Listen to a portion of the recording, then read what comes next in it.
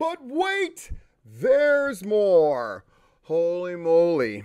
I just did one of these recently because there's so much stuff that happened right after I put out the full disclosure, and this one is certainly no exception. It is one of the most popular full disclosures to date, and I think indirectly sparked a couple of the things that we're seeing pop up. So let's just jump right into it. Let's start with, I'm not going to bury the lead. The lead is Gary Lamb against Exotic Youth, and then a number of people chiming in and all of that good stuff. It's really fun. For those that don't know what's going on, so basically, I'm just going to go through the major things that Gary Lamb said and Exotic Youth responded with, particularly Zach Mosley, and then my sort of take on it, portrayed in the easiest way possible. Yeah, we also have two other things to cover as well. So let's just jump into this. So Gary Lamb posts, using part of Charles' review in the IWE show about how good that Exotic Youth Ugly Ducklings match was, and it was that fucking good. It was fucking great. But Gary says when Exotic Youth is the tag team standard in Georgia, something is wrong. Reality is they couldn't hold the jock strap of Technical Excellence, Lynch Mob, Lethal Poison, Honor Society, or All-Star Special. But none of these teams will stoop to take every shit booking they get offered. To me, that's...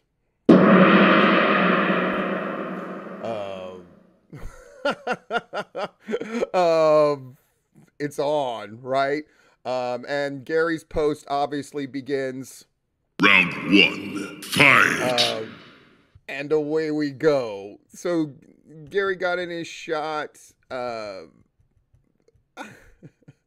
Zach responds, just would like to point out that the biggest drawing show you put on this year was the one Exotic Youth was on. Coincidence? I doubt it. Oh, wow. Nobody has done more, drawn more people, had more fantastic matches, and even took a promotion you call shit from drawing 75 to outdrawing you in a matter of months. Ouch. So again, by the numbers and by crowd reaction and by ability and by the weight of gold, we win. Go suck your thumb and cry about it. That's pretty great. Book us again if you want to get back over 400. Fuck me. Pretty brutal. Gary Lamb's response, Zach Mosley, you got spunk, but call me when one of the real shows books you instead of shit shows. Crowd or no crowd, a shit show is a shit show, but you keep hustling, kid. Fucking round one is to Zach Mosley. I mean, come on. Gary responding with fucking, you got spunk already shows that it's like he's acknowledging him, and then, call you when real shows book you instead of shit shows. Crowd or no crowd, a shit show is a shit show, but you keep hustling, kid. All right. Round one, I clearly give to Zach Mosley. So that brings us to... Round two, fight! Zach Mosley. Gary Lamb, half of your roster was at IWE on Saturday. Actually true, right? Danny Jordan, David Ali, bunch of other folks. Half of your roster was at IWE on Saturday too, bud. We got match of the night from damn near everyone in the building. It's true. You're talking out of your ass. That's true. Also, remember when we worked your show. And like I said, biggest show you had this year was the one we were on. Sounds to me like you're calling your own show shitty. Yes, Gary Lamb saying, call me when a non-shit show books you when they just book them. It's pretty bad. No disrespect to any of the teams you mentioned. All great teams, but I guarantee you, whether they admit it or not, many of them, he doesn't say all of them, which I think is smart, because All-Star Special is clearly getting booked all over the place, including a lot of shows that Gary would probably categorize as a shit show, by the way. Whether they admit it or not, many of them would love to be booked up like we are. I think that's absolutely true. Absolutely true. The fact is, no matter where we are, we make it the place to be. Nice close there. Gary Lamb responds with something short, sweet, but pretty brutal, I gotta say. Zach Mosley, you were brought in for one reason, to be jobbers. Never forget your role as my jobber. That was a bit of a power move. It's certainly better than his dismissive, like, you got spunk kid bullshit. So I'm gonna actually charitably, I'll grant you, give Gary Lamb round 2. But I'm really only doing that because what I want is a Final round. Fight! Sure. Um, they kind of go back and forth. Um, some of the stuff is pretty lame, actually. But then Zach Mosley hits Gary Lamb for our final round with Gary Lamb. You're a perfect example of someone who gets jealous as fuck anytime someone succeeds you don't have a hand in. Boy, that's one of those cuts that's, when you think about the statement, it's actually very insightful and mostly true. It's funny how someone so successful can be so damn childish. That's true. We are the best, Gary. Everyone is saying it, so get over it. You're only trying to convince yourself. Everyone else already knows you've lost your damn mind. And Gary, have a nice day, buddy. Have a good day, buddy. I mean, it's pretty obvious what to call that. Finish him! Flawless victory. Fatality. Yeah, that last round. And then Gary was telling people privately, like, oh, I'm done with it. I'm full. I'm blah, blah, blah. But then just kept commenting and posting about it and kept responding and then sharing posts that people would say praising Gary Lamb. To me, that just looks... You're still trying to win? I know a number of people have chimed in and sort of tried to dismiss Exotic Youth, but to me, it's pretty obvious that Gary sort of stringing this thing out and then talking out of two sides of his neck. On one hand, saying like, "Oh, I just like starting shit, and it doesn't matter to me," but then endlessly continuing to post about it when it's clear that they got under his skin. To me, that was pathetic. As for the Exotic Youth, there's no doubt about it. Impressive. And finally, I mean, the stunt that they did with, printing up the flyers and then going over there and then cutting another promo. I mean, what can you say?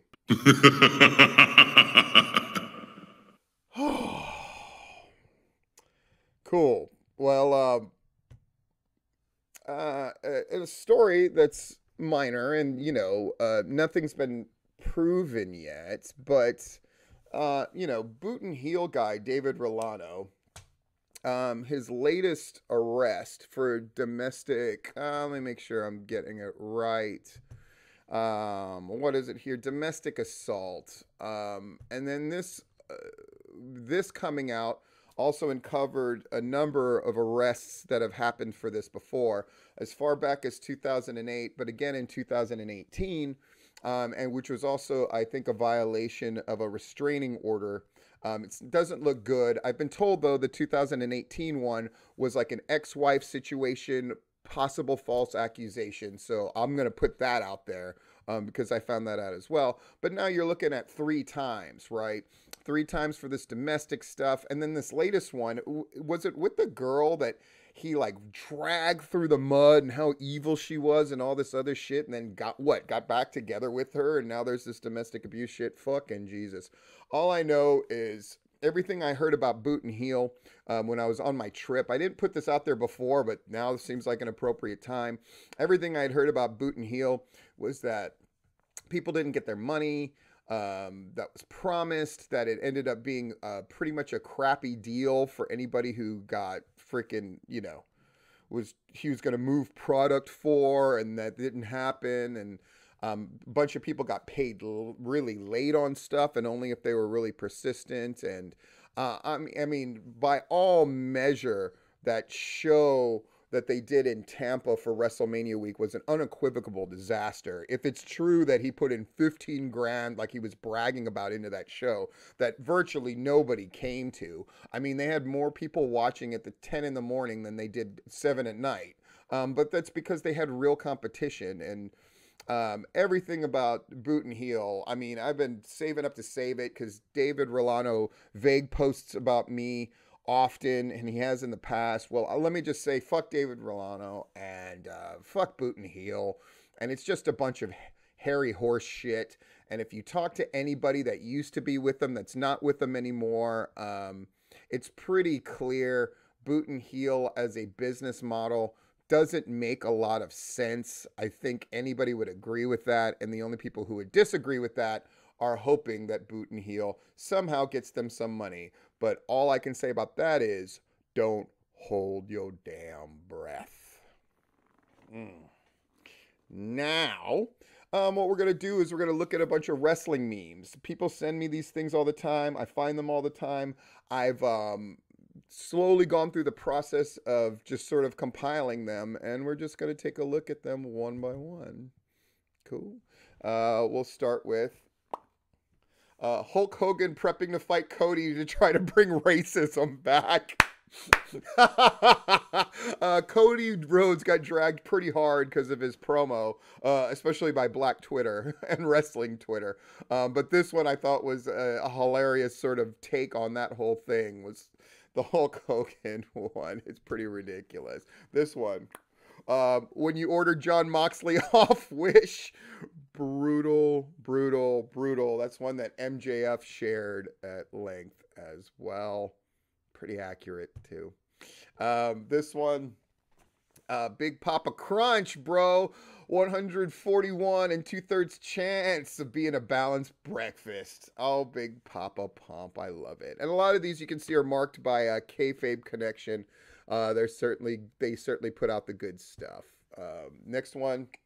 This one made me laugh personally as an older gent who remembers these wrestling games and absolutely adored every one of them, from No Mercy to all the ones that kind of had the same engine as No Mercy, any of the WCW games, etc. Me in 1999, these graphics can't get any more realistic. The graphics. And there it is. Weird little addendum to this. I even said that the first time we saw an Intellivision versus Atari. I remember thinking at the time, this is amazing. Or a ColecoVision. It's like, it looks just like the Donkey Kong game in the arcade. It's never going to get any better. Boy, was I wrong. Next one. I remember the kid from Deadpool 2. He just won the NXT North American title. It was one of those where when he won, when Bronson Reed won it, and I'm taking a good hard look at him, and I'm like, it's bugging me. Who does he look like? Who does he look like? And this is one of those memes that came out of nowhere, and then I went, oh yeah, there it is. There it is. Next one. This is one of my favorites. What we saw, what Big he saw, because his chest is so big, he's covering up the IC title with them titties. I fucking love Big E. I love New Day. And this meme made me laugh fucking hard. Next one. New Bag of Ice and me. Have you ever choke slammed a bag of ice? Only if you're a motherfucking man, have you? Next one. When you're underneath Cornette's wife wondering if the PS5 is worth it. Oh my God. You know, the one thing that came out of them trying to stupidly sweep Cornette up in all the speaking out shit. Obviously, that part didn't stick to him because I don't believe for a second that was true. I don't think there was like sexual favors given out in order to get a push or ring time or some nonsense like that. But nonetheless, all the cuckery has come out, and that's a label that Cornette will never be able to shed, whatever it is worth. And then this one, only I'm going to find this funny most likely, but anybody who was around me for the PCW training thing will definitely get a big chuckle out of this. So, of course, it's the famous meme with these cats, with these things put in. Ibsen is the father of modern drama. I've made Ibsen references before in training, guys. Chekhov was superior at character development. Chekhov couldn't write a gripping plotline to save his life because he was more interested in the fatalism of the human condition. Ibsen's concern with plot and realism showed how we are all products of economics and societal pressures, far better than Chekhov's heavy use of allegory. Holy fucking shit. As a fucking, English major, master's in the thing, pursued a PhD in the stuff. I mean, this shit just cracked me up.